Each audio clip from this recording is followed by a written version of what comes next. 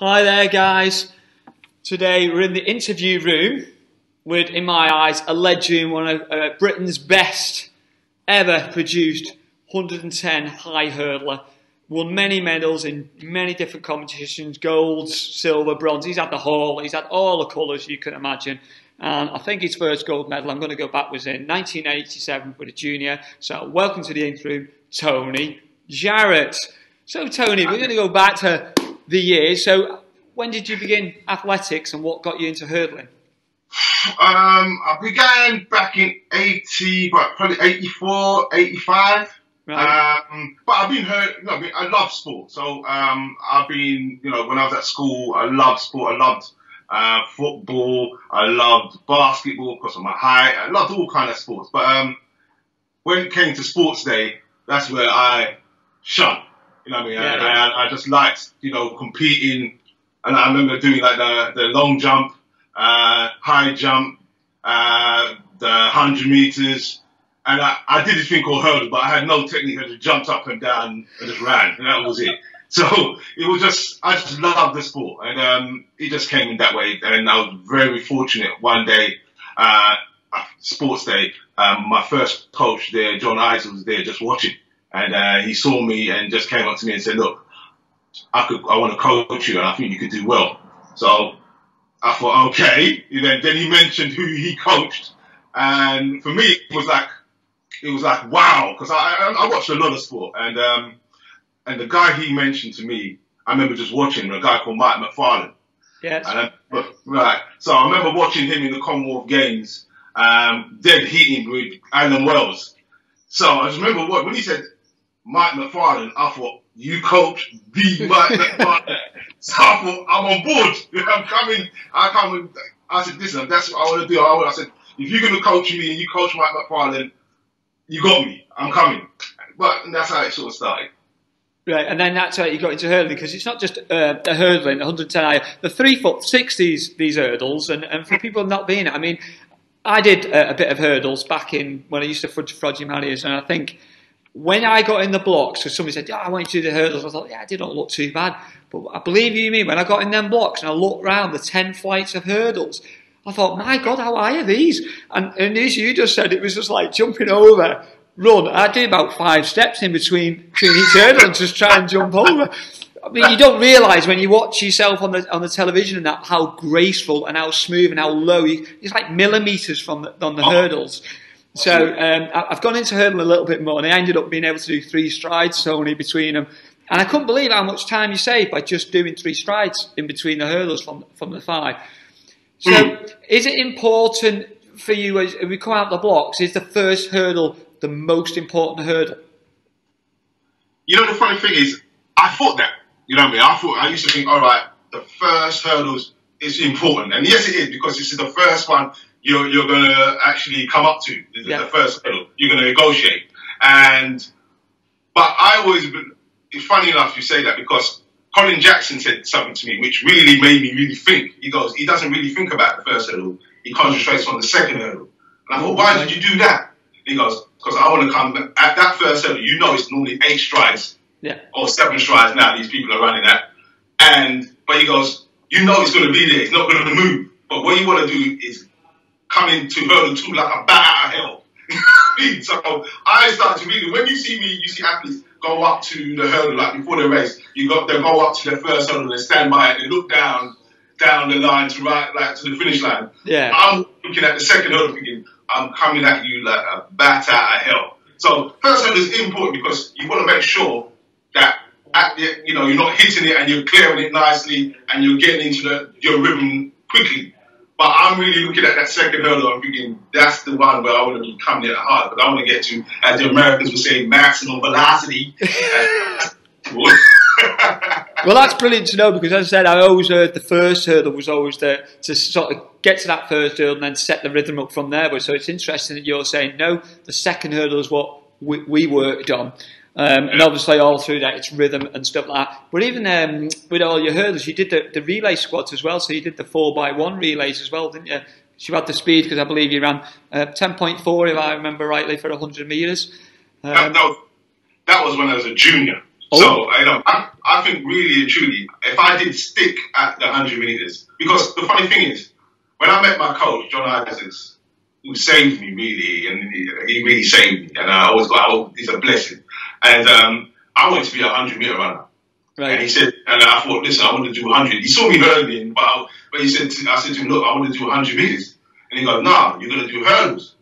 And I said, why? He goes, well, it's easier in the British Championship to make a final in the hurdles than the 100 meters. So I looked at him like, what do you say there? I thought, what do you mean? He goes, not everybody can hurdle, but a lot of people can run in a straight line. Yeah. So I thought, okay. I thought, yeah. And what caught me was he said, in Britain, to get into a major championship or into any like race, there's just heats and finals in the hurdles. Heats, finals.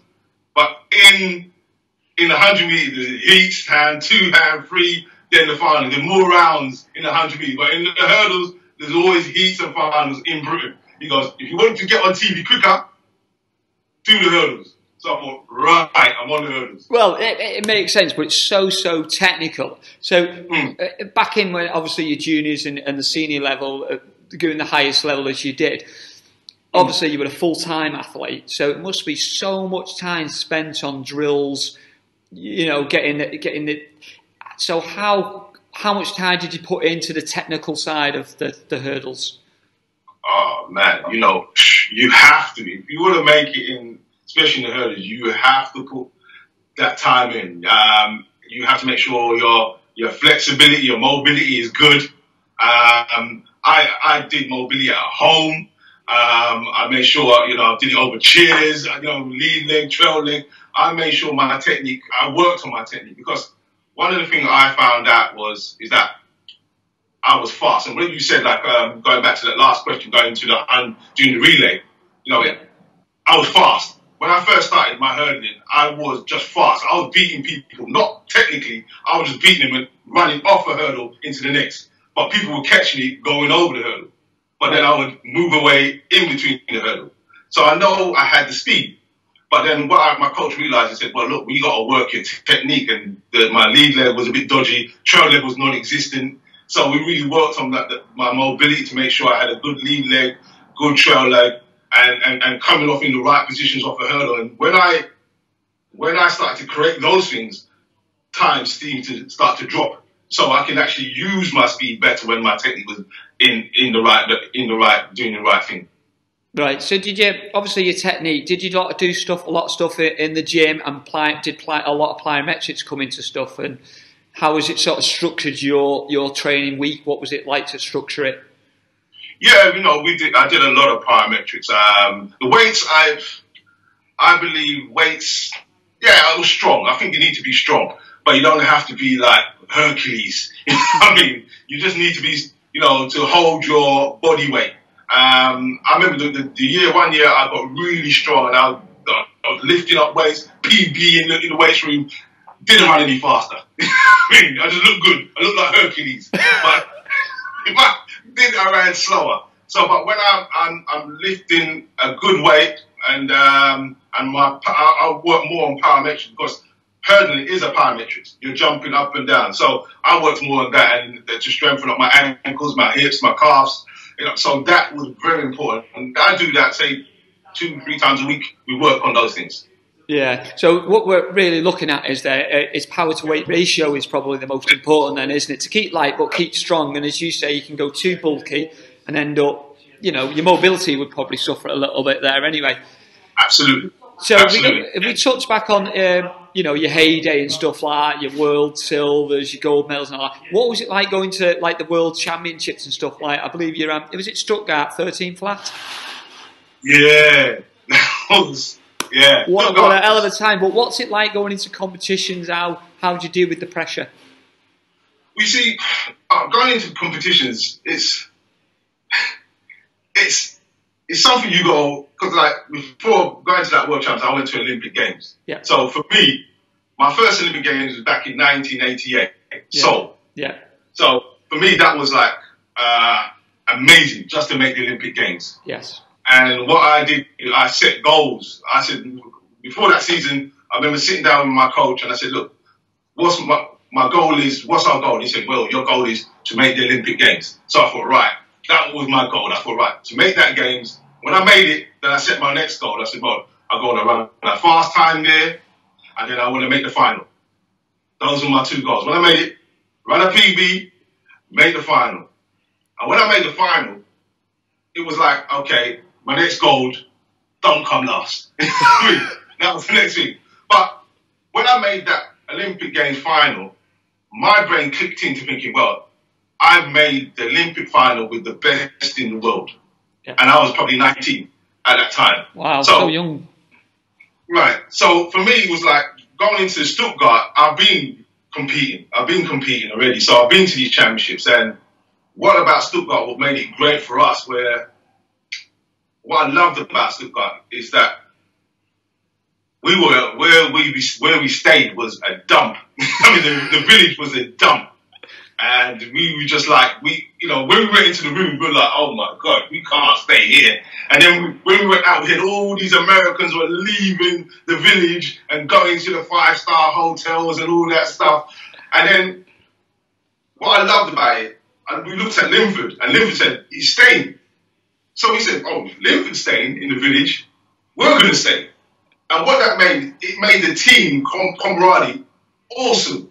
You know what I mean? So we all stayed in the village, helped each other. And I think that's why we had such a good world champs that year, because we stayed in there, we trained, everybody trained well, and I knew that I was in good shape.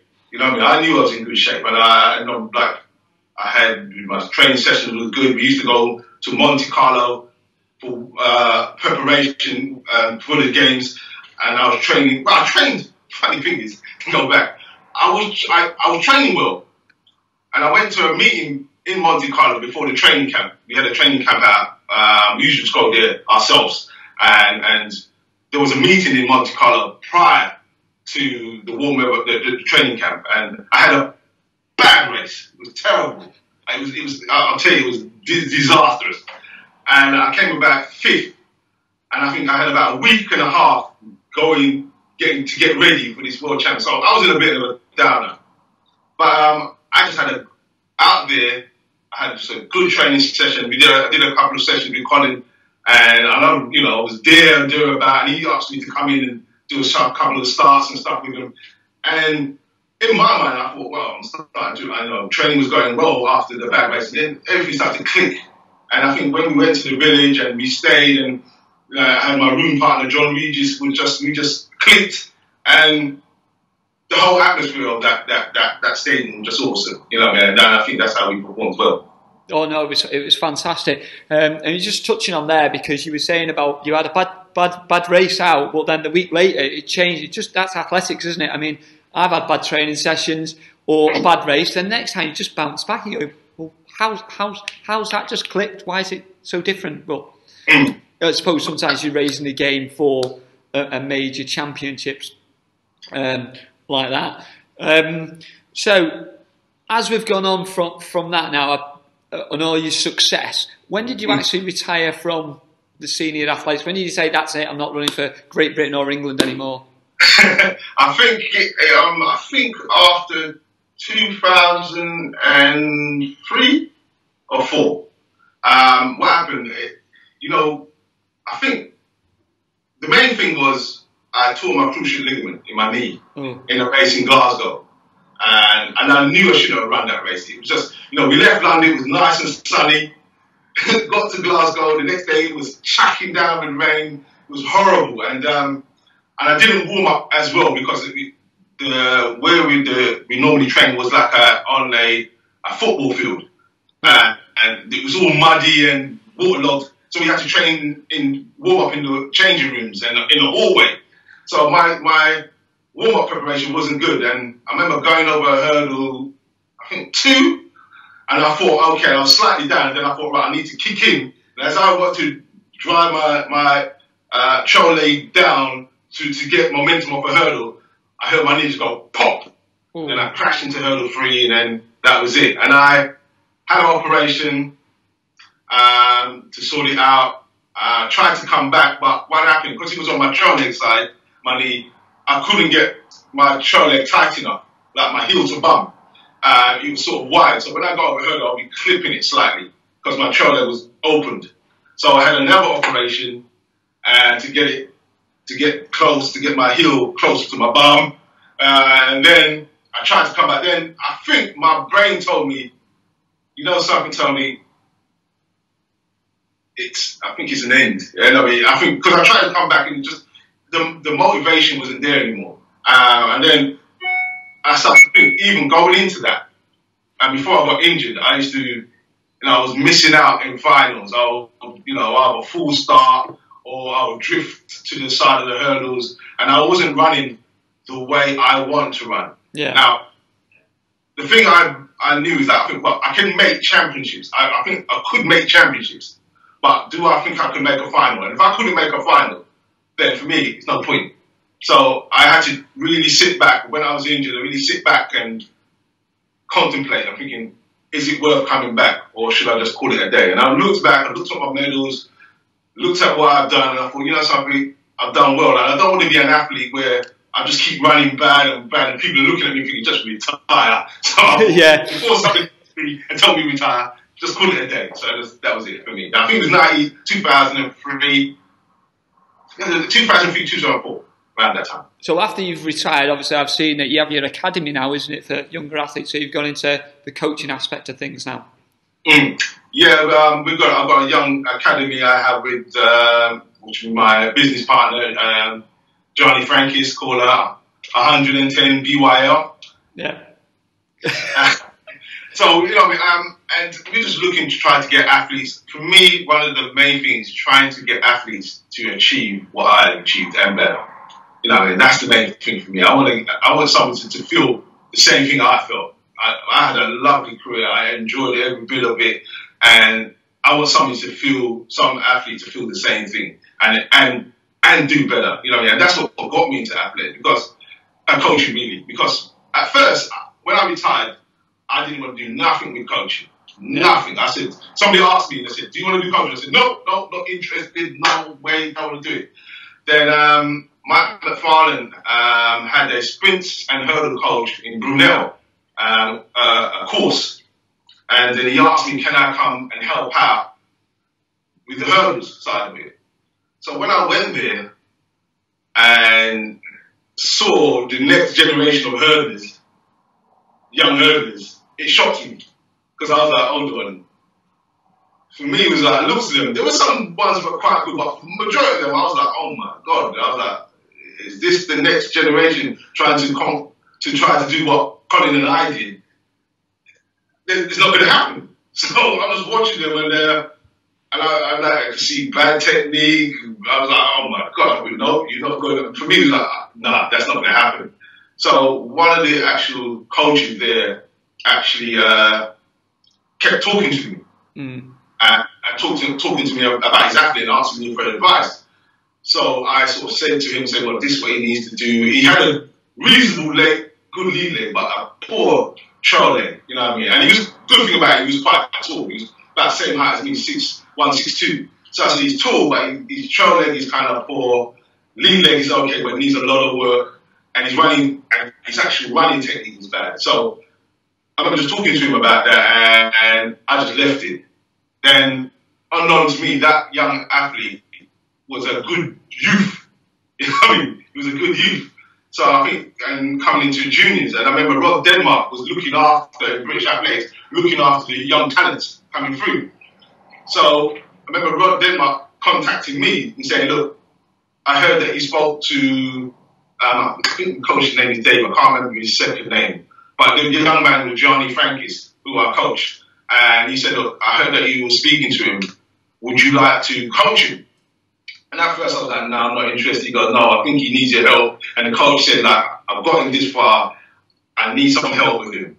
Can you help him out? So I thought, all right, took that on and never looked back. 15, 16 years. Yeah. I think what it is, you get the bug. And I think the other thing, when you see someone doing so well and all your knowledge, then I suppose it's a part of that thing that if I see someone doing well, and especially if you've coached, you've just got, it gives you that buzz back, doesn't it? That's a little bit of the buzz.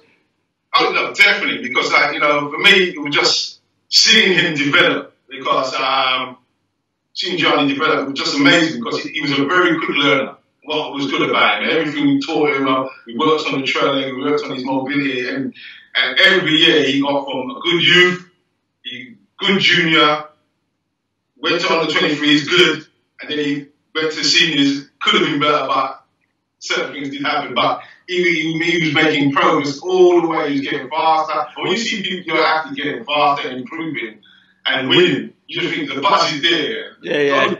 The only bad thing about it is like there were days where I remember when he got a silver medal on the under 23s, and remember he had a great warm up and he trained, great warm up preparation for the race, and I was nervous for him. So I was my hands shaking, and I was like, "Jeez, this is your running." And I looked at him and I said, "Look, let me just run for you because I've got the nerves here. I can't do nothing with you. I'm just standing there like that, normally I raced out, but the adrenaline was going, my heart was pumping, nervous for him, and just to see him do well, just for me, it was just like, wow. I thought, wow, I want more of that. I want to help more people achieve the same thing he did. Hence, that's what you're doing now. It's what you're doing today. And the good thing about that I love about Tony is that you are actually helping masters athletes. Where thinking, you might be thinking, well, they're not really, So how have you gone about helping the masters athletics, which is a little bit different from bringing your youngsters in? The masters, I just love to see them. I'm just inspired by them, to tell the truth. You know what I mean? Because I mean, you're still going. How are you doing it? Because my body cannot do what you guys do. You know what I mean? And when I saw Donald, I helped out Donald, and I was just amazed by how he's learning, how his speed is, how he's running. It inspired me. I'm like, man, I would love to help you out to achieve what you want to achieve. You know what I mean? It's just amazing. And I just put my hands up and boy, you guys are, I don't know how you do it. But I remember somebody asked me, and I was like, no, there's no way. Because I couldn't put my body through that pain, the lactic, the pain, the training. If you told me I could be in great shape and just turn up onto the track, not a problem. But to put myself through that training, no. Well, I think the difference is for you, because you've come in at such a young age, when you've been at the level you've been at, sometimes you just think, enough's enough, and you've obviously had some serious injuries along the way, so sometimes enough's enough. I know an athlete that you might have competed against, I'll bring you the name up, Willie Gault. Oh, yeah, brilliant. Right, so Willie Gault has carried up, and he's actually in the Masters, and he's done the world records for the 100 and 200, but he was obviously a hurdler as well back in the day when you used to compete. He's been amazing, and he's kept going. I'm like, flipping out, Willie Gault from America, he's still breaking world records. So I don't know how he's kept going, but he has. It's been brilliant for him. So for you, it's been fantastic to watch you support the Masters Athletics and help them guys. But do the youngsters look at the Masters athletes and think, wow, they're still doing it? Do they set an example to them? Yeah, because I was shocked. When I'm at the track and I see the Masters there, some of the guys say, look, these guys are Masters. They're doing their Masters after, and they're still competing. But I think it's for young kids, especially like Donald and Mensa and Gary and when my athletes see these guys and I talk to them, they look at me and they go, they're still competing. I say, yeah, they're competing. And they're doing really well. They're winning medals and they're going to championships. They're like, wow. And they'll ask me, why don't you do this, coach? I'm like, no. Retired. But the funny thing you said about Willie Gault, I met Willie Gault in LA. What year was that? Probably, I forgot what year it was. But Willie Gault was still running 200, and he beat some young athletes in the 200. So I knew he was going to run well. I couldn't believe I saw him at his track. And at that time I was training Johnny, so I took Johnny to warm up a training in LA. And I went there and I saw this guy, and I'm looking at him thinking, that guy looks familiar. Then I looked up and he's Willie Gault. So I'm like, what are you doing there? So I'm talking to him like, oh, he's coaching and stuff. He goes, no, he's competing. So I'm looking like, you still compete? He goes, yeah. He ran a 200, and I'm telling you, some of these young athletes out there, he was actually sloping them. So when he got to that, I looked at him thinking, yeah, I can understand he's going to be great. Because he still looks young. He hasn't changed much. No, he hasn't. I mean, I was fortunate. I met Willie Golt in America when I was over there at the World Championships when I was competing over there. So I got introduced to Willie Golt. And I was like, and then obviously I researched who Willie Golt was, and it was like, I think he ran like a 9.8 windy 100 metres, and you know, he was phenomenal, and did NFL as well for their national league over there, American football there. So it was like, wow.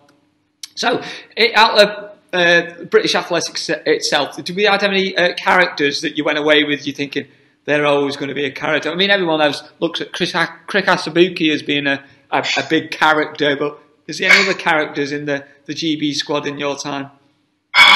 We had a lot of characters, man. We had like Liverpool was the biggest character to me. You know what I mean? Because Liverpool walked with a swagger. You know what I mean? He was such a swagger on him, man. You're just thinking, gee, look at the swagger on this guy.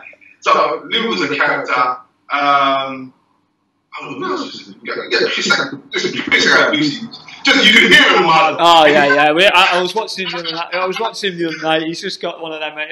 He is a massive character. So you know, with the hurdles, does your height make much of a difference from a smaller athlete? Would you say you'd have to be a taller athlete to perform better at the hurdles? Well, it's a good question. I would say definitely. If you are 6'2", 6'3", 6'4", you're a good hurdler. You know, you can be a good hurdler. You know, the height is better for you. If you're taller, it's better for you. But it's not always the be-all and end-all. Because I know I had my training partner, UVT, and he was probably about 5'9", and he made the Olympic final. So back in '92 in Barcelona. And the only thing I think the reason why he made the Olympic final and did well for his height is because he had a good technique, and then we worked his speed. And when he started to work his speed and his technique came in, then he came on and he did well. But I think he would have got to a certain point, and that height would only get to a certain point, I think. And if you're a taller hurdler, yeah, you know, you look at these guys now, they're all in the 6'2", 6'3" height bracket. And I think Colin was about 6 foot. I think Alan Johnson was 5'11". So you can get away with that height. But anything like 5'8", especially at 3'6", because the first thing you're going to do when you come to a hurdle, your hip position is going to be high. So a tall hurdler can get away from dropping the hips a little bit because your hips are going to, you know, you've got room. But for a short hurdler, if you drop your hips in between the hurdle and go into a hurdle, the first thing you're going to do is pop straight up on the hurdle, try to go that way. And you want to go that way across the hurdle. Yeah, because when you watch it on the television, there's hardly any differential between the heights. It's pretty much you go straight, nice and smooth right across the hurdles.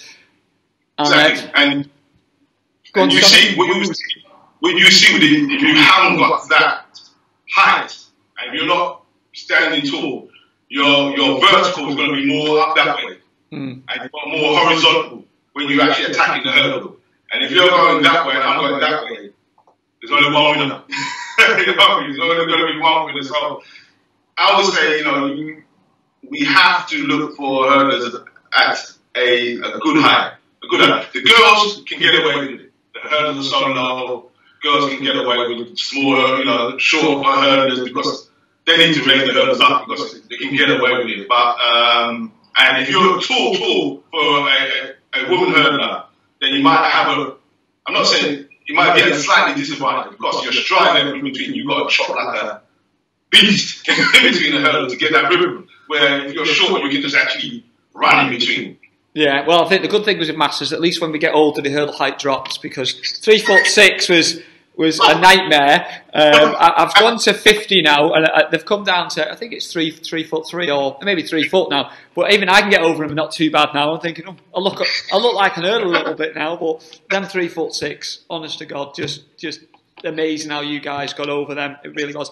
Have you got any tips for us with hurdling? I know you're a coach, but it'd be great to have you get any tips, especially for the Masters athletes as we're getting older. Well, you know, I think for the tips now is like for the Masters, it's really just be know your body.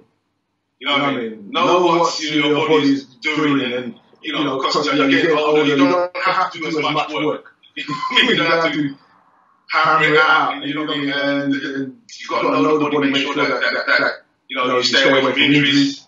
And then if you do get it, it takes longer to recover. And definitely working mobility, especially for hurdles. You definitely got to keep that mobility going, because if you don't, I always say, if you got tight hamstring and knee leg, I didn't catch that. Sorry. If you got a tight hamstring, knee leg and trail leg, you would find that you're battling over a hurdle. Yeah. You want to flow over a hurdle. You don't want to be fighting the knee leg, fighting to get the trail leg over. If you're doing that, you're burning a whole heap of energy. You know what I mean? Whole heap of energy. You want to make sure you see the top hurdlers, they're hurdling smoothly. They're saving energy over and top of the hurdle, in between the hurdle. They're not wasting energy trying to get over it. They're just using their mobility and their skills to get over it, not burning energy. So, like for young athletes, you've got to make sure that your technique is sound. If your technique is not sound, you're going to have problems, especially because you at a younger age, you've got to get it in early. Because you've got young juniors, you've got very good juniors, And the funny thing is, when I was a junior, 3'6" was a height. You know, we were learning over 3'6" as a junior. So what's happening? A lot of these young kids they're losing the transition from 3'3" to 3'6". Yeah. And what happened? 3'6" would dust you out. It will slash out your technique. If your technique is not good, the hurdles will talk to you. You hit them and say, listen, your trail is not good. If you're not getting that knee leg up, you hit them, and they will tell you, the hurdles will tell you, look, no, you're not negotiating this barrier properly. So you've got to make sure your hurdling is very efficient so that you can get over it. And a level vital thing, I'll tell you. And what I think the athletes are losing. If you look at, Donald Brown. If you look at Donald Brown, why Donald Brown is so good? Watch how he runs the 60 meters. Watch how he runs the 100 meters. Yeah, he does his sprints. Sprint is vital. Now, a lot of these athletes are not sprinting. You understand? And if you look at great athletes in my era, they were good sprinters. I'll give you a fine example. Gail Devers, she ran 10:82. Should have been the world record holder. Should have had the world record holder. But poor technique, she had poor technique. That was her problem. She had poor technique because that was her problem. Her technique was bad. But the speed alone should have made her the world record holder. Sally Pearson can run 11:14. Speed. You understand? So speed is key, isn't it? Yeah, give me an example. Colin ran 6:49, 60 minutes. Speed. For me, I don't understand these people who don't run no 100 minutes or 200 minutes. You know what I mean? Because I remember when I went to my first Olympic Games, and it was like a light bulb moment. I remember Graham and I came in the starting list to my room, and he picked up the starting list, and he said on the top, 110 sprint hurdles. Didn't say 110 hurdles. He said 110 sprint hurdles. So guys, I think you've got to be fast. If you're not fast, you're going to be in trouble. You know what I mean? I'm not saying he's not going to be in an end. You know, I give him a number. Omar McLeod ran 9:99 for the 100 meters. That's why he was so good in the last few years. The reason why he's bad now is because his technique's got the pop. But if you've got 9:99 speed, and you got, and his technique is not great. You know, he's got poor technique. Every time I look at him, I think, no, it's not good. I remember one time when he won the Olympic Games, he goes, oh, he's going to go for the world record. I looked at my wife like, that's not going to happen. Not with that technique. I said, you've got to tidy up that technique. But he would win because his flat speed is far superior than everybody else. The only athlete I know who said he's not fast, and I spoke to him, he's not fast, is David Oliver. Now, David Oliver is not fast, he's very quite slow. But what I remember went to Florida and actually saw him trained by Brooks Johnson, and we did and I saw through the session. What David Butler has got, he's got good rhythm mechanics in between. He can hold a sweet rhythm from hurdle 1 to hurdle 10. It doesn't change. You hit it. When you see him run, you can see, you hear the rhythm in between. He's holding that nicely. That's what you got. If you're not fast, you got to have good rhythm mechanics. If you haven't got that, it's not happening. But I always say, speed, if you've got speed, you're halfway there.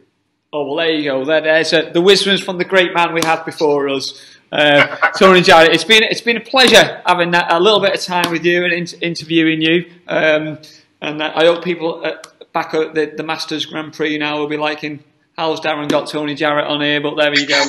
It's been a privilege to have you on, Tony. So look forward to some of your athletes progressing through, and I might see them one day in the Olympic Games, and we'll hear now coached by Tony Jarret. So I hope one day that comes for you. And in the meantime, if we can help any of the Masters athletes out there, then that's fantastic as well. If any Master athlete wants some help, go on my website, www.110BYL, and I'll help you out. No problem. I love coaching, and I love to help people out. And Darren, you're doing an awesome job. You know what I mean? And you guys, I admire you guys. Seriously, when I see you guys, I'm thinking, geez, my God.